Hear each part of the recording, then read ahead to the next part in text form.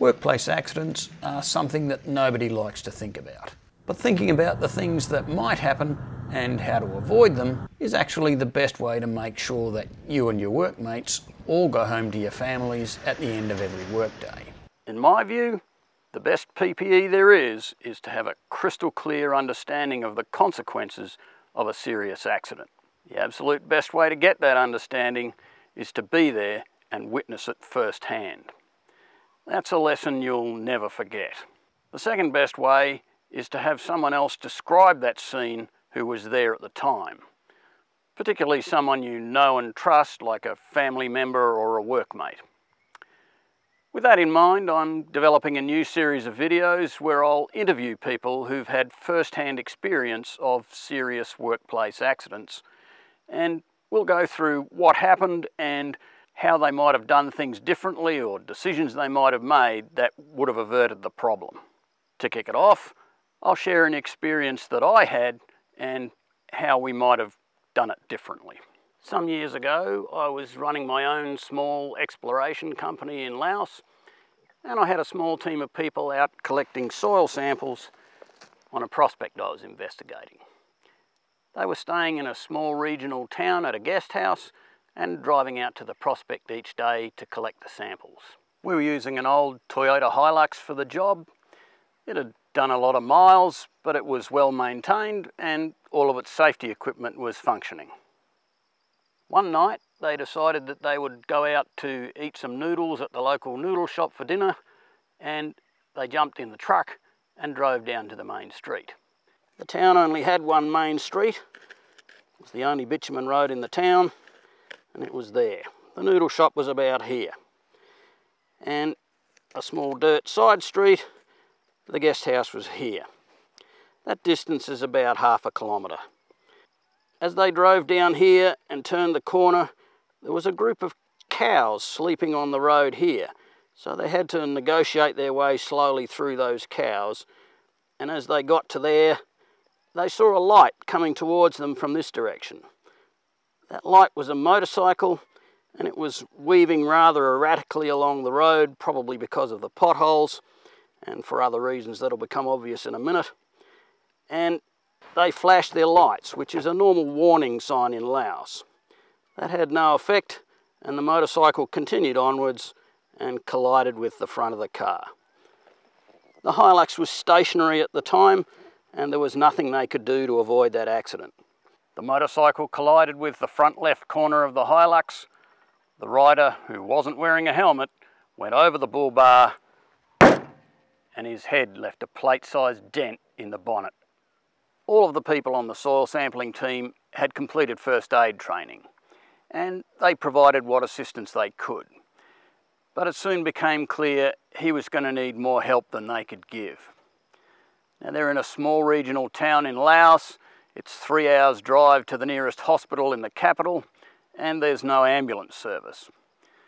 So in true practical Laos style, they flagged down a passing motorcycle, loaded the unfortunate patient on the middle between the rider and a passenger at the back, and rode him down to the clinic, which was a few hundred metres down the road. At the clinic, the nurse identified him as a policeman. It was National Police Day, and there'd been a big party down at the police station all afternoon, and he was on his way home. It later transpired that he'd borrowed the bike from another policeman. It was unregistered and uninsured. The nurse looked at him and decided that he was too drunk to examine because they couldn't get a proper response out of him, so they'd leave him in the clinic overnight and examine him the next morning. Unfortunately, about midnight, the geotechnicians got a call to say that he was bleeding from one of his ears and his nose, and one of his eyes was badly distended. It was clear he had a serious brain injury and he needed help. Again, in practical Laos style, the geotechs knew that they were on a town on the Mekong River, and just across the river was another town in Thailand that did have a hospital. So at midnight, they found a guy with a powered canoe, loaded the guy onto the canoe and took him across the river to Thailand. At the hospital, the doctor on duty took one look at him and decided he needed cranial surgery and the nearest place to do that was another 100 kilometres further south at a major hospital in Thailand. So at 3 a.m. in the morning, the geotechs found a van, hired it, and drove the guy to the hospital. The doctor had phoned ahead and there was a surgeon waiting at the hospital, and he performed a cranial surgery that removed a large blood clot and probably saved that guy's life. Unfortunately, it was also the lead up to Songkran, which is the Thai National New Year's Day, and it's notoriously bad for road accidents, and the surgeon knew that he'd have a rush of business coming up. And he was also dealing with what was effectively an illegal immigrant from Laos who probably wasn't going to pay.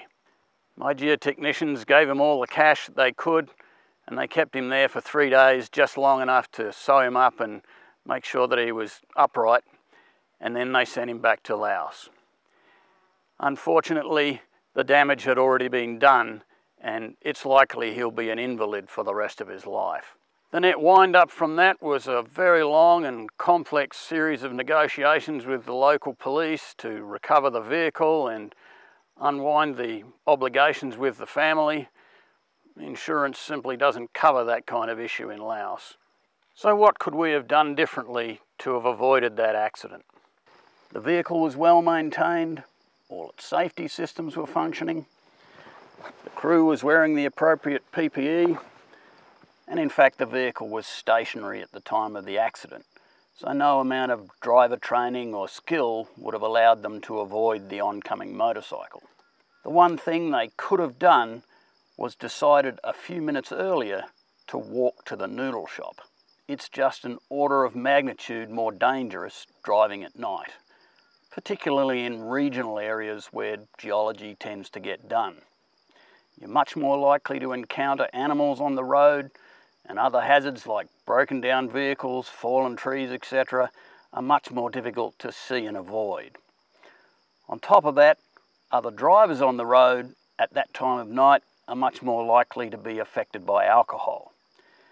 That combination of risks, sooner or later, is going to catch up with you and end badly for everyone.